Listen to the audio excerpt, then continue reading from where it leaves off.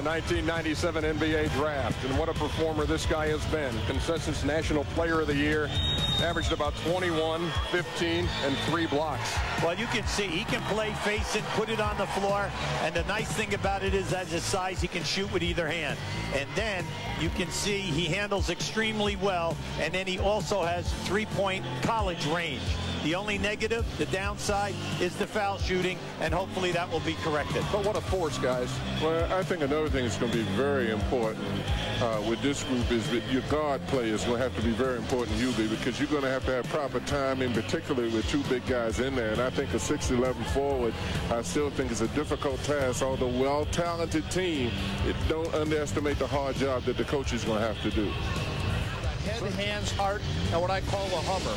The guy can knock down the NBA 3. I predict he'll be the best incoming shooter in the draft.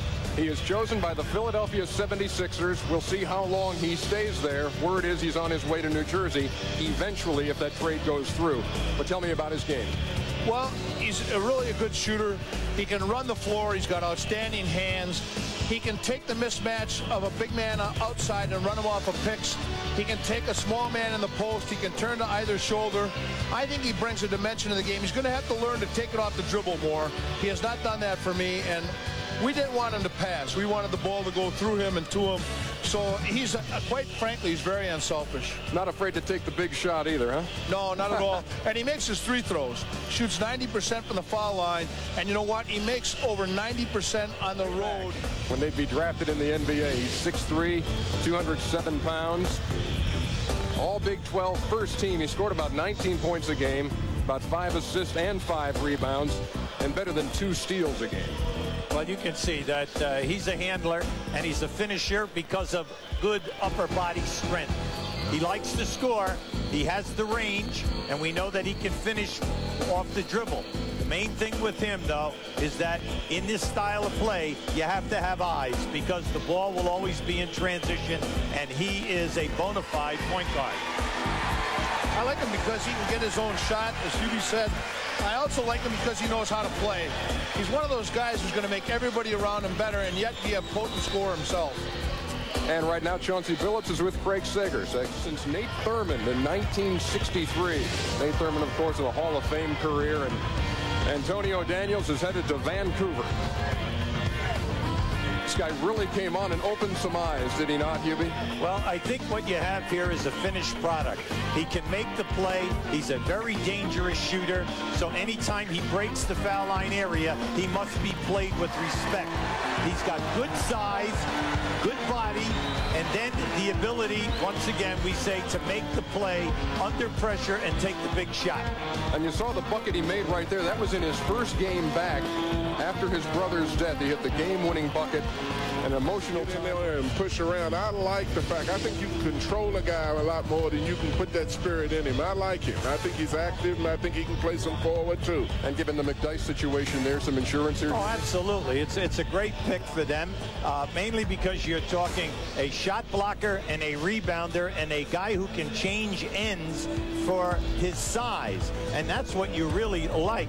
So what you're getting now is, for your second unit, a dominant rebounder, shot blocker, and then you can also play him in first-line situations and realize that he can be a terrific garbage man in the transition game. And, of course, his brother Derek played at Temple and went on to play overseas in Italy. And the word was they spent this summer living in Philadelphia and knocking the park off each other in some playground games, getting ready this summer. He's standing by now with Craig Sager.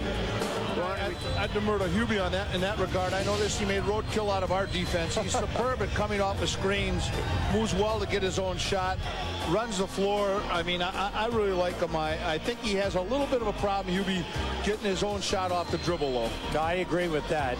And you know that he can also post up for you if you play him at a 2-guard position. What Rick is doing here, you could have either taken Timmy Thomas, Tracy McGrady, or Ron Mercer. You eliminated the unknown because you know this guy, you've had him. He gets you 20 in the big game that wins the NCAA championship. So you know that there are very little things of surprise here. So Rick is going to have to put in a work ethic of the type of defense that he wants, and that's something which was lacking last year in Boston. And when you talk about a team that gave up defensively over 100 points a game. He goes to Philadelphia. You know that he will be in competition with Stackhouse at that small forward position, and then you move over to the power forward. You have Derek Colvin and Witherspoon at that slot. So it's going to be interesting whichever place that he plays, but he's not a knockout. He's not a given that he's going to walk in and be an automatic starter and put up big numbers for you. The work habits are going to have to increase, and he's going to have to get a game posting up, not just an open floor transition player. And he's got a lot of flexibility. I think when you see a kid like this play, particularly a young kid, you've got to get excited about him because of what he can do at his size. But I think like most young kids, you're going to have to mature and grow into that. You're going to have to be very competitive every night. It is they were looking for the best available guy, an athlete who can change the floor, you know, change ends from basket to basket, a rebounder, shot blocker, and you're going to see right here, you know, he likes to catch and face and take the basket, you know, take the shot to the basket. He is not a player who catches with the jump hooks down inside, but his strong suit is the shot blocking and rebounding. And remember, when he came out of high school, he was so recruited by all the top teams, and everybody wanted him for the shot blocking and rebounding. And I think that's what Golden State will take, because they have enough cannons to score points. They need guys to help them defensively. A lot of things, and he's going to eventually be a very good player, but I'm always very reluctant to put a great expectation on a kid that's in high school. The thing that amazes me with these guys is they take 19-year-old and 20-year-old people, and then they react to it when they act like they're 19 and 20 years old. I think that you're going to have to wait for him. As far as talent, every team that he worked out for could see that he's going to be an outstanding player down the road. And that's why a lot of people were talking about taking him at 6 or 7.